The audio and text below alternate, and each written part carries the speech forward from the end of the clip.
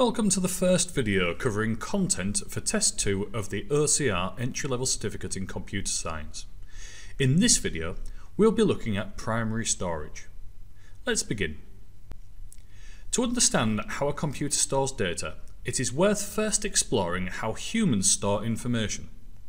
Humans have short-term memory and long-term memory, which we use to store everything we learn. Short-term memory is our immediate memory, and it allows us to store information as you learn it. This information will stay in your brain only while you are actively thinking about it or using it. If you stop using it and do something else for a while, you will forget some or all of what you were learning previously, especially if it is new information. The short-term memory also has a limited capacity, meaning it can only hold so much information before forgetting.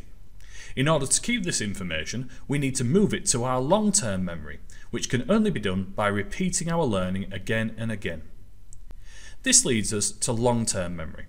This is where information you have used many times is stored on a long-term basis.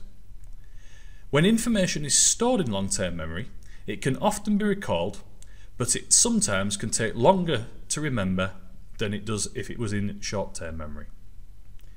So, how does this relate to primary and secondary storage in a computer? A computer's primary storage is used to store programs and data currently in use by the computer, much like short-term memory in a human. Primary memory is fast to read and write to, but loses its data when the power is switched off. By comparison, human short-term memory is fast to access but loses information quickly.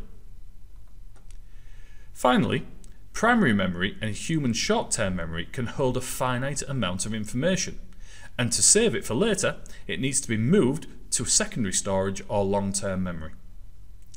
Secondary storage also shares characteristics with a human's long-term memory.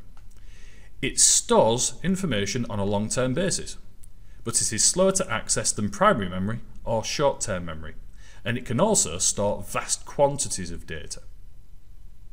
Let's take a look now at the actual hardware that is categorized as primary storage. First, we have random access memory, or RAM as it is usually abbreviated to. The purpose of RAM is to store all the programs and data the computer is currently using. For example, you probably have your operating system running, your web browser loaded to watch this video, and maybe a word processor open to take notes. Everything that you see in front of you will be currently stored in RAM, and it will either be sending data to the central processing unit to be processed, or receiving and storing data that has been processed. So, what are the characteristics of RAM? First, RAM is volatile, which means that it will lose all its data when the power is turned off. So if you have a power cut and you have not saved your notes on secondary storage, then you will lose them. Also, it is very fast, which means that the data can be read from and written to by the CPU very quickly. This has the benefit of improving your computer's overall performance. Our next primary storage device is called read-only memory, or ROM for short. ROM is a microchip installed on the motherboard which is used to store the computer's boot program, which is what starts the loading of a computer's operating system.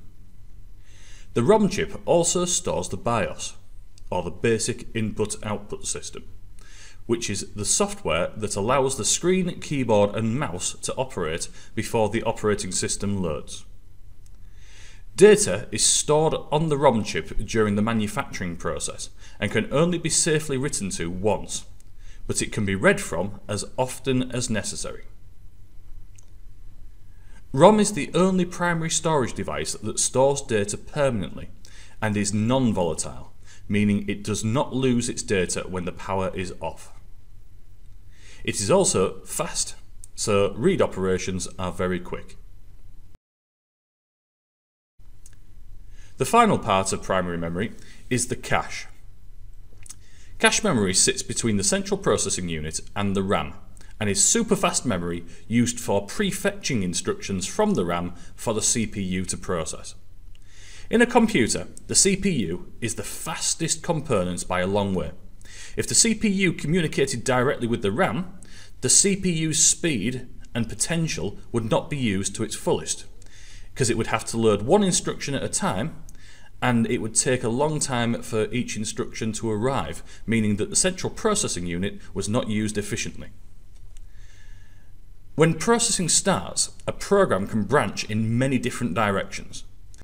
The data from all these different directions is loaded into cache, and if the correct instruction is in cache, then the CPU can access it almost immediately.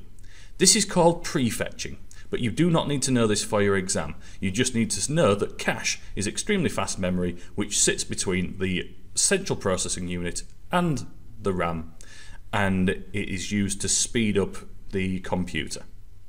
Many thanks for watching. See you in the next video where we examine secondary storage.